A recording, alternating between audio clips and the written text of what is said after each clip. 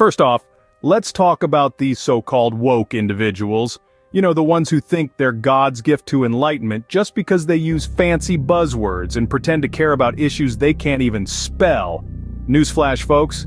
Slapping a rainbow sticker on your laptop doesn't make you an ally. It just makes you a walking advertisement for performative activism. And don't even get me started on cancel culture. Seriously, what's up with that? It's like everyone's walking around with a hair trigger, ready to cancel someone at the drop of a hat.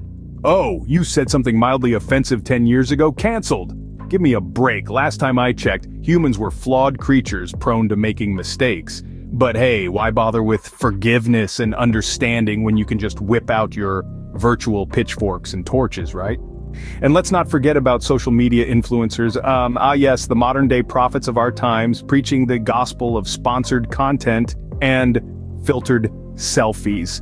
Because nothing says authenticity like selling your soul to the highest bidder while pretending your life is one big highlight reel.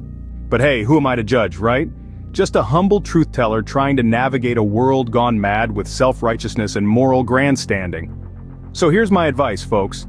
Take a good hard look in the mirror, ditch the holier-than-thou attitude, and maybe, just maybe, we can all start living in a world that's a little less absurd and a lot more bearable.